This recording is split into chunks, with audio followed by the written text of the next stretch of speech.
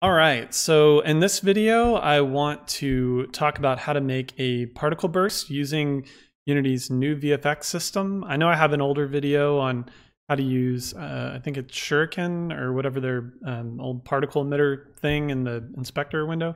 I'm trying to transition my stuff into their newer tools that they're releasing, and I imagine many of you might feel a little bit behind on that. So I'm going to show how to do a very similar particle burst with their new system and maybe add a few new things to it. Something that you can reuse, because I find myself wanting like just a simple particle burst for gameplay effects. Let me show you something I've been kind of just messing around with, little prototype. What I want to show you how to do is this explosion thing you're going to see. You see how those particles just burst outwards? I added a little ring effect too, but I'm not going to worry about that. I'm just try and keep it simple. I just want to show you that burst, how the particles just flew outwards like that. You could add that same thing to like collectibles or just impacts or whatever. We'll try and make it reusable, and I'll show you how to expose some stuff with that. And to show you one more quick example of more accurately what we're going to build, I have this other scene open, and you'll see if I hit the play button. See that? Just really simple particle effect. I will be using the default little particle sprite too, so you should be able to pull this into any project you want. Okay, if you have not already, make sure you are in a URP project, like just an empty one. I'll tell you, I normally make a folder here called standard assets or extras or something. You can move all those additional assets out of the way inside of there just to keep them out. And I usually do like an underscore game or something that I can keep all of my personal assets in, so you can separate out the third-party stuff. Anyways, once you have this, go ahead and make a new scene. If you're in a newer version of Unity, you can see I'm in 2020.2. It doesn't really matter, just use a basic. Okay, and I'm just going to save the scene out just in case. Set a game, call this particle test. Now, in order to use the VFX Graph, which is their newer VFX system, you need to go to Window, Package Manager. You first need to make sure that you import it. Now, you're not going to see this. You're probably going to see this number of packages. If you click on this and you go to not just inside my project, but inside of Unity Registry right there, then you should see everything. And there's lots of cool stuff here. Like you can get some of the new UI stuff, or just lots of stuff. Make sure you go down to Visual Effect Graph and click Install. And you may have to wait a little bit. And once you have that done, I'm gonna close out. So once I've done that, I want to create a definition for a new type of VFX. So to do that, this is gonna be an asset file down inside of your project window. Click down here, right click, create. And once you have that package installed, you'll see something called visual effects. And then you have some options here. Oh, that's kind of the annoying thing about these drop-down windows. Okay, there we go. Visual Effect Graph is the one we want. So this is creating like a template for this visual effect. So I'm just going to title this VFX underscore, we'll call this particle burst. So we have our particle burst here. You'll see some of this stuff. Don't worry about this yet. This is more important whenever we start triggering it. You could either double click this to open it, or you could click this button. Let's do it that way. Click open. And it's going to bring up a new window that's going to just look wild and unlike things you've seen before inside of Unity. That's just how their newer systems are. I'm going to take this window and normally I like to dock it down here. Okay. So I'm just docking it next to where my game window is so I can see it inside of my scene at the same time. And if you see this asterisk right here, this means that it's currently unsaved.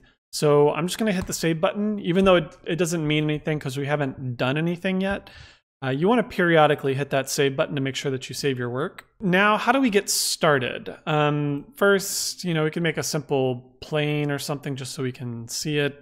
And if I were to take my particle burst definition and I were to drag it into the scene like that, you will see something like this. So the way all of this works is there's little groupings of how the particle system is playing. So if you've never messed with their particle effect system before, their new VFX graph, there's some initialization. So what is the starting attributes of our particles? So thing like You could set the size here, or how does it spawn or whatever.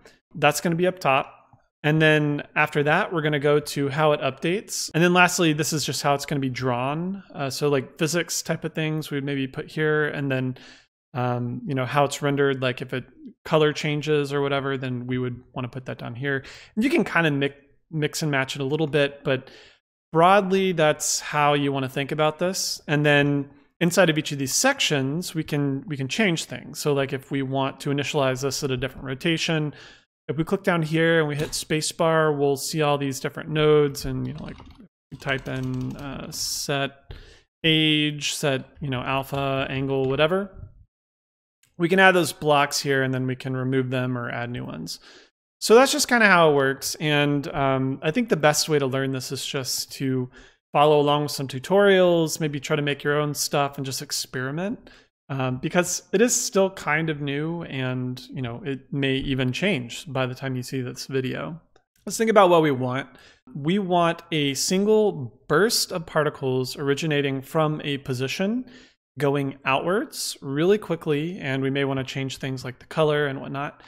This window over here will allow us to set some parameters that will show up in the inspector. So if you've used Unreal, you could think of this as like exposing variables inside your blueprint or whatever, so that the designer can just click here and see some properties. See, we don't see any right now, but if we were to make, for example, we may want to define what is the mask for the particle effect. So if we click this little plus here and we go to texture 2D, and maybe let's rename this mask, and we expand that. We can actually choose what is the default texture that we use for this particle. If we had like a star texture, then these would look like stars. This is the default right here, but if we change this to, just type in default. So you may recognize this old default particle right there. You'll see how it doesn't change what's in the scene, because we're just creating a variable and setting a new default. We haven't really hooked this up into anywhere.